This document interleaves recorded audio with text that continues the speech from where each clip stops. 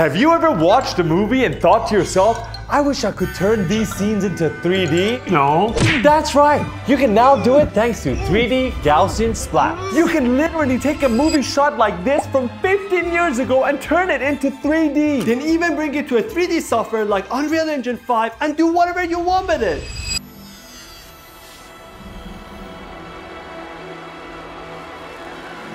Take any footage where the camera is moving so you have some depth, Run it through the 3D Gaussian Splatting algorithm. and just like that, you have the film in 3D. It's as simple as that. In this video, we are going to take scenes from The Shining, Inglourious Basterds, Harry Potter, The Dark Knight. Wait, isn't that too many? No, get out of here. Prince of Persia and The Matrix. By the end of this video, we will also take some of them to Unreal Engine 5 and create an entire new scene. So let's go. We began by searching for movie scenes in which the camera moves at a moderate speed in an orbit. Orbit because we get some idea about the depth of the scene, and moderate speed because, well, we don't want any motion blur. More specifically, we were looking for shots where there were no moving elements aside from the camera itself. We then cut those scenes out and converted them into image sequences. Now it's time to train and process. Now, while Farhad is training the Gaussian splats, I want to tell you exactly what they are and how they work. And by the way, we've already done this 5 times, so let's speedrun it. You start with a set of images taken from a subject, run it through an algorithm that creates point clouds based on that subject, then those point clouds are converted into Gaussians, which have superpower capabilities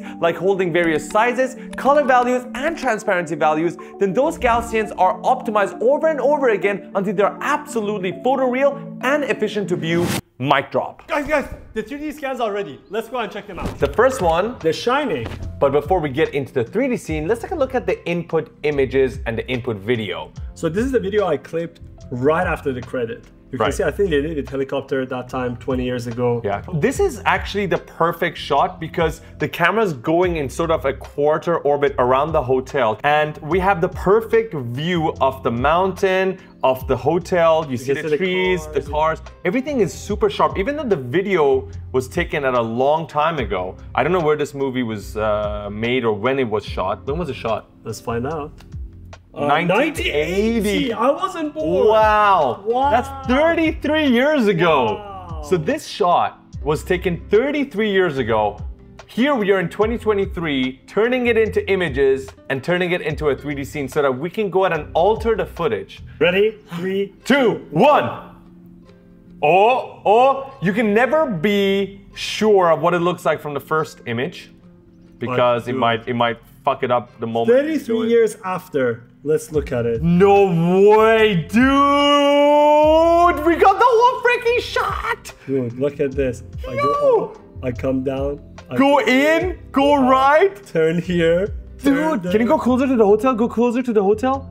Dude, this is crazy. Let me go. Wow. Dude, look at the mountains, look at the trees. Everything looks perfect. Dude. 33 years later. And we are here. Dude, this is such a creepy hotel though. You can't go up because we never captured that. But we never have a large area. So yeah, no, but you cannot go up. You cannot use course. this because behind the hotel was a part that we've never seen. But what's amazing is, okay, so the shot, as you might remember, was taken like this, right? This was the shot. Yeah. But now, having access to this in 3D, we can go in. We can go out, like we discussed this earlier. You can even rotate the camera, yes. And what's crazy is, if you're shooting a film or a Netflix series or whatever in Hollywood for yourself on social media, you can go ahead and take that 3D scene after shooting your film and go ahead and change the idea for the camera angles that you might have had. Look at those splats. We're gonna take it to Unreal, baby.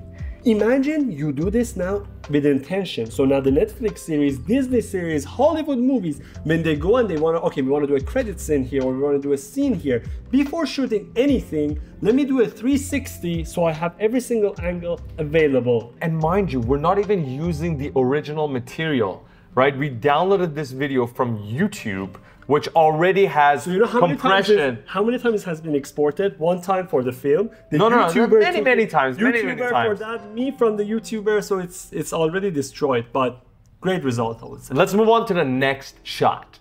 Shot number 2, Inglourious Basterds. Are we gonna look at the images or the video? No, the video. Okay. So this scene is so crazy. These two guys barely move when the camera orbits. I think half an orbit happens here. So you see the movement is very subtle. But he's shitting his pants, right? Yeah, right now. Because his family are hidden somewhere, like under the floor or something, or in the wardrobe. And what was really important for us with this scene was the movement of the camera. It was slow, there was no motion blur, there was a subtle movement between the two characters, but we decided to try it anyways and see what it looks like. So let's go. Okay, a promising opening, but it's still... Wait, you have to move it. I want to know until you freaking move it. Okay. And don't go too fast. I'm moving.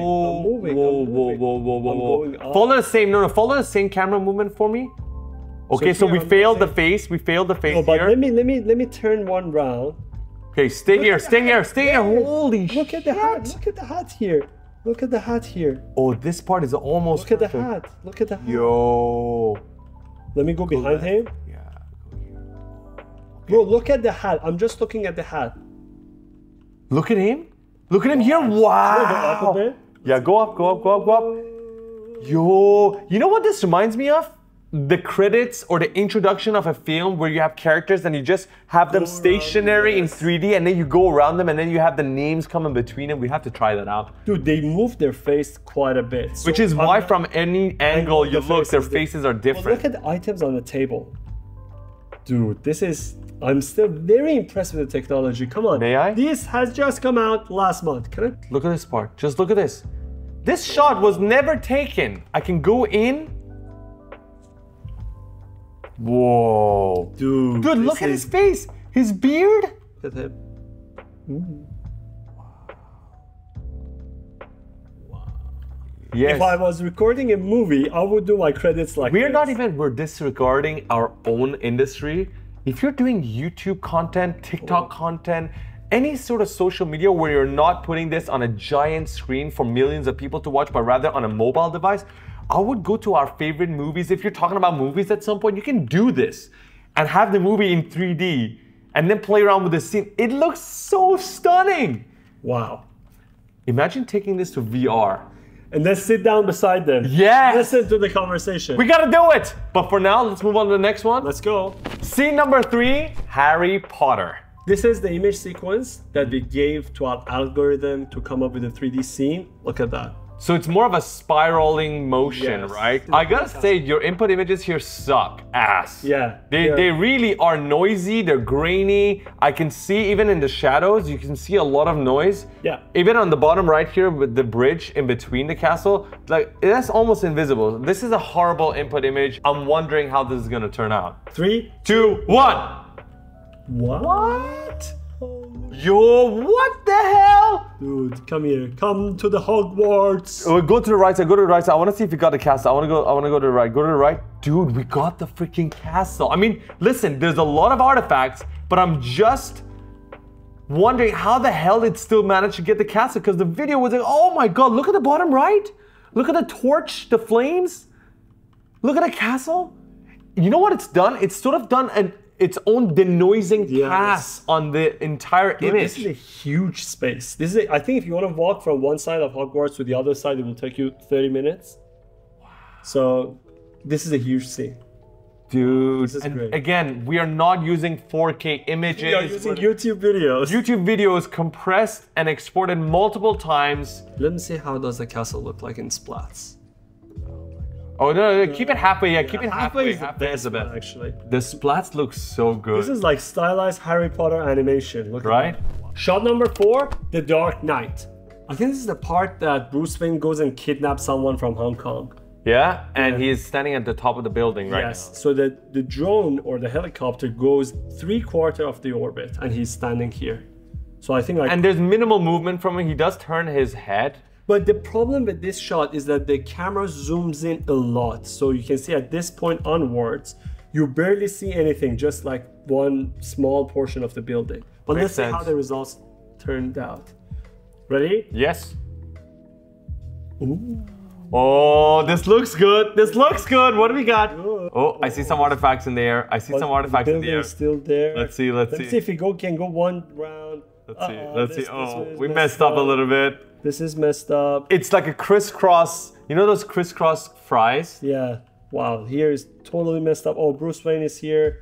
Nah, this was a bad scan, I would say. I have an idea. Why don't we try to do the image sequences in a different way? We have another one, right? We have an... Oh, wait, hold on. This part is not that bad. So we got This part looks great. Yeah, certain angles are fine. You can see, I think it's messed up because of the look of the building, but this part looks phenomenal. Yeah, this part is great. No, it's more than just great. Look at the quality on the left side. Yeah. The building. Let me just look at the material on the building. Look at the fans, the air conditioning units. Look at the building at the back all the way. Look at the depth. Yeah, this is perfect. I think this is HSBC building, if I'm not I think so too. Yeah. Wow. And look at him turning his head. Look at the illusion of him turning his head. Zoom okay, in. now he's looking to the right, and now he's gonna look to the left. Wow, this is... And then he's gonna look to the right again, because that's what he did in the shot. You can read the no smoking sign. Shot number 5, Prince of Persia. Let's look at the input. AKA Farhad and Faraz from Bad Decisions. Princess of Persia. What is the plural of prince? Plural form of prince is princes. With one S. Yeah, so princess is double. Princess.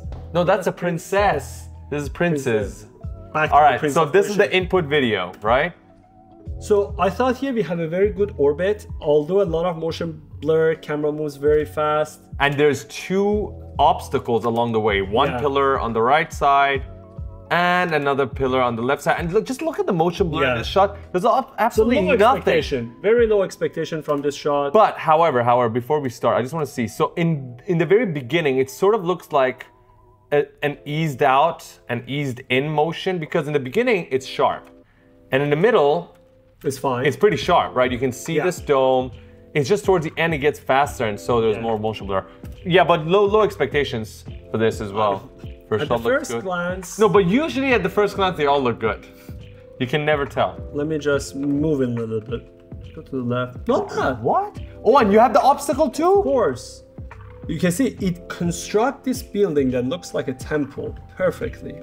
And he's right. You can see the perfect depth between the prince and the buildings. So this is freaking crazy how good this looks. Farhad, do you notice the problem here though? The motion blur. No. The artifacts on top of his head. You see that? Dude, this is Assassin's Creed vibe. Look. Actually, Prince of Persia and Assassin's Creed are very similar in terms of the vibe. One last one, which is The Matrix. I hope this one turns out well, because that's my favorite movie. So we have 2 shots from The Matrix, one of which is the infamous... This is in the opening of the first one, right? Clearly, they were using some tricks in order to get this shot to look good at that time, right? So you can see there is a ghosting effect on top of Trinity. Look at her hand and her wrist on the left side. Every time we pause, there's literally 2 of them. The motion blur is extremely sharp. You know, it's not the faded out motion blur. There's literally 2 of her, just one with lower opacity. And that's gonna cause issues. So we don't know how this is gonna turn out. So this is one scene. And on top of that, Farah, she's moving as well. The only reason Matrix made the cut because we love the movie and we wanted to give it a try. Else it would fail. Let's go. I'm gonna show the other shot, and this is the but this is full of moving elements, bullets flying. I don't even know why we're trying this. This is awesome. We're just hoping it would turn out well. Trinity, help!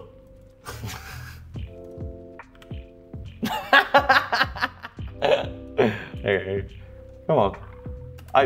It's not even funny. I'm just holding my. Okay, as expected. Oh no. I see something. Hello? Someone is coming inside. Hello, sorry, we're recording videos. YouTube's more important. Are we gonna get that? No. I'll entertain them while you're gone. Hello? The shot of Matrix not so good. It's not usable. Let's just say it's not usable. But you still can see your face. Yeah. Does that count? No. It's not usable at all. Let's go. Even the perspective of it doesn't work. Let's check Neo. That's unfortunate. That's the other one. Dude, if this didn't work out, there's no way Neo worked out. Yeah, probably. But let's everything was moving in that shot. Yeah, here we are with the. Oh wait, there's some hope. There is some hope. Well, Trinity, dude, hope. Trinity, hope. Yeah. Oh no. Well, can you see the bullets flying? I can see. No, there was one bullet, right? Bullets, no, few. Oh yeah, one on the left, one on the right, right? So he's there. He's there. He's definitely. But no, I mean, you can't use this. There's too many artifacts. But you can see his body. Yeah, Guys, I don't know, does this count? Let us know in the comments, does it count? It doesn't count. You cannot use this. The previous ones you could use it. No, definitely this doesn't count. I would say that the scene from The Shining was our best. Yes. Inglourious Bastard was quite decent. Harry Potter was quite decent. Yeah.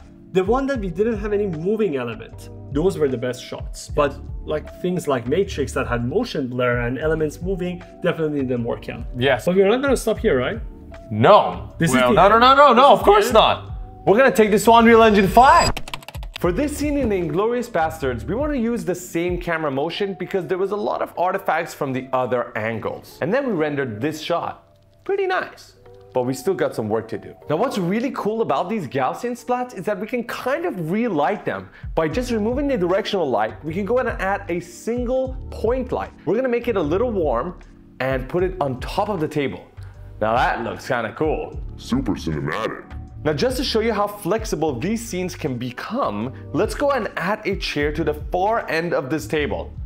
Nice. Actually, let's brand this bad boy. Farah, do we have the Bad Decisions logo in 3D? No. We don't? No. Alright, let's go and make one. Polyfjord, who is an amazing YouTuber, made this tutorial on how you can turn any logo to 3D using Inkscape and Blender. Let's use that and turn our logo to 3D and bring it to Unreal Engine 5. Then place it on the chair, and there you go.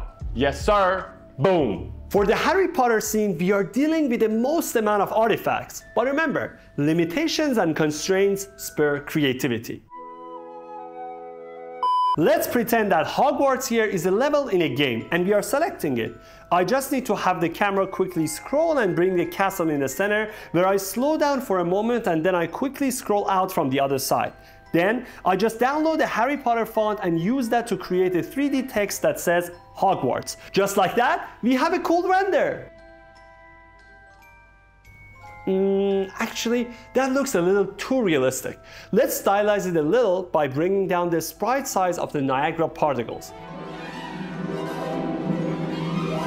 That's more like it. For the Shining scene, let's totally change the camera movement. We're gonna start from a close-up of the hotel and slide all the way back. We're also gonna find the original Shining poster font and use that to type out the name in 3D. Add some fog, and we got a render.